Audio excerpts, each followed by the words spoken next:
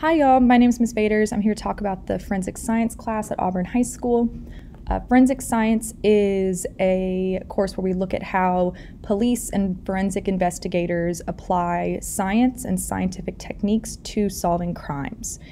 So it's an 18-week course. It runs across both quarters and it is 1 science credit. It does count towards your science credits for graduation. Some of the major topics that we cover include blood, fingerprints, handwriting, DNA, drugs, stuff like that. And we look at some pretty famous cases too as case studies. We talk about Ted Bundy, talk about Zodiac, John Wayne Gacy, so some famous names that some of the students might already know.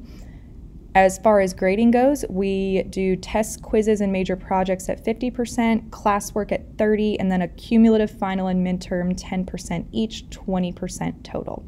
It's an interesting class and usually really enjoyable. People usually have a lot of fun. So, thanks so much.